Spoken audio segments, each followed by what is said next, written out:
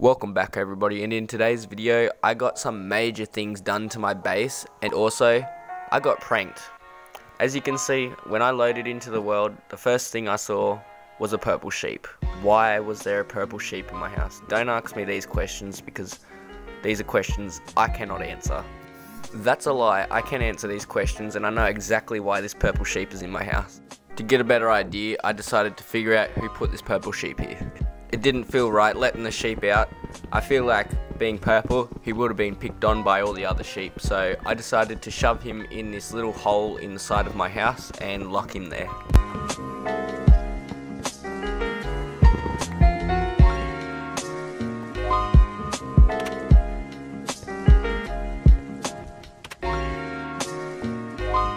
Once I had the sheep locked in the hole, I now had a new best friend that will live with me forever.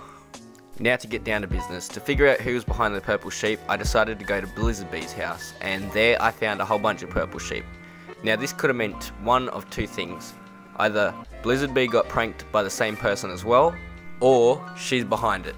To figure it out, I went to the Hunter's Army house, and at first I thought that there was nothing suspicious, and because I didn't see any purple sheep, I didn't see anything that I thought had anything to do with it. But now that I look back, I realised that there's purple everywhere.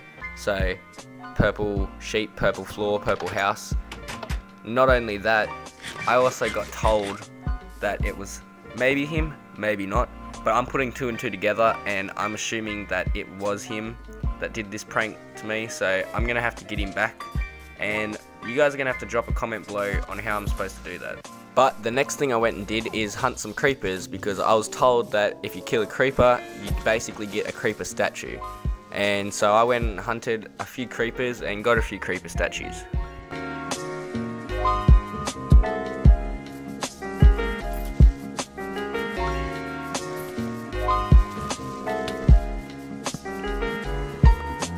Now at this point I had collected a few creeper statues and I was going to place one or two out the front of my house just for decoration, and the server started lagging, or my internet started lagging, one of the two, and it decided that I could not destroy the creeper statues. And after this I basically logged off that day, but the next time I did log back into that server, I didn't have any of my stuff in my inventory and I was a bit confused, and when I walked outside, all my stuff was outside as if I had died there. So obviously while I was lagging in this clip here, it didn't recognize that I was actually going back inside and, you know, logged off. It thought I died somehow. So all my stuff was luckily okay. I lost some things, but I got them back pretty easily. After the whole purple sheep incident, I decided that I wanted to upgrade my base and make it look a lot better. And in the last episode, I actually said that I did the floor out of spruce wood, and that was a mistake. I actually meant to say dark wood. I made my floor and roof out of dark wood oak, and it looks a lot better with the roof as dark wood and not dirt and stone and all that other stuff. After upgrading that first room, I decided that I wanted to make another room to the side, so I started digging that out, and I guess you guys can now enjoy a digging montage.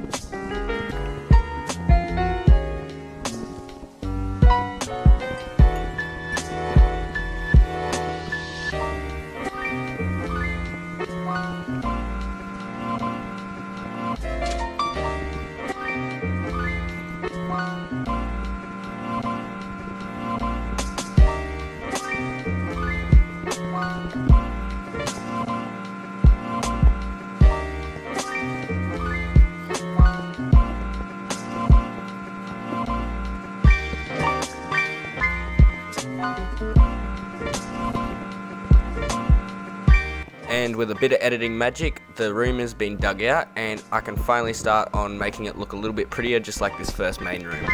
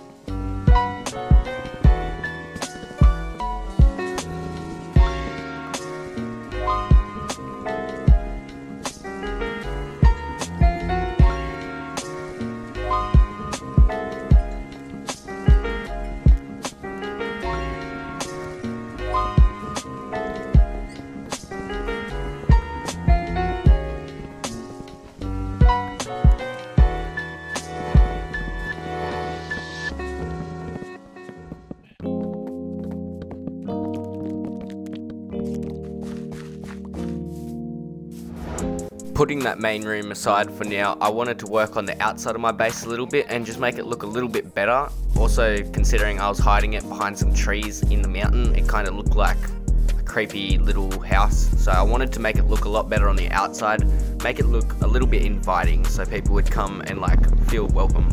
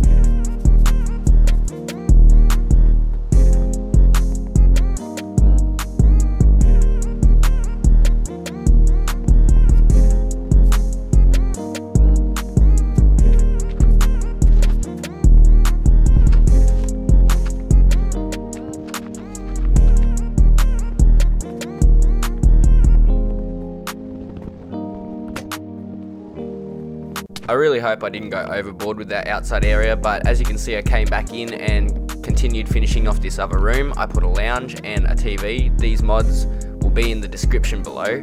If you want to check these mods out, then just go click that link, and yeah, they're pretty good. Also, this video is not sponsored, so when you go down in that description, there's going to be a whole bunch of links from music and other creators and just a whole bunch of random stuff. Don't worry about it unless you're looking for something specific. After all this, I realised that I logged on today to get some achievements done in this book and get some points, and when I looked at my book, I realised that most of the stuff I had done isn't really an achievement, so I decided to make a farm. Now, keep in mind, it's not a very good farm. I had no water bucket, so I couldn't really keep it hydrated. Probably right now the farm's just dirt, it's probably completely gone. But I did put it there, so I'm going to count it as a point, because when I do log on next, I'm going to make sure that the farm stays there. So I'm going to count that as a point, even though it doesn't really matter at the moment. Then for some reason I decided to place a water fountain on my farm because, I don't know, I must have thought that it was going to hydrate the farm or something. It didn't, as far as I know it didn't. But if you guys haven't seen, I put the pool table outside, I also put the piano outside, and this place is coming together pretty well if you ask me.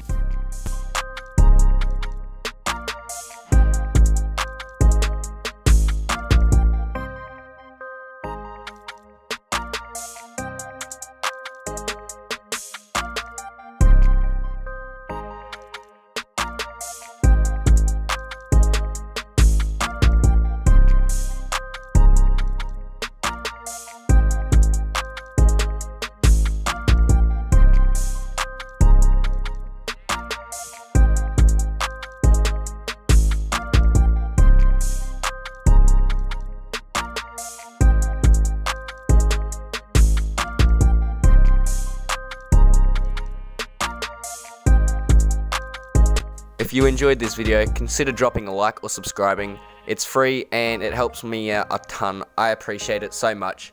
This video took quite some time to edit and film, and I honestly didn't think it was going to take this long. If you guys didn't know, I'm trying to race my friend to 500 subscribers, and he's currently on 400 and winning.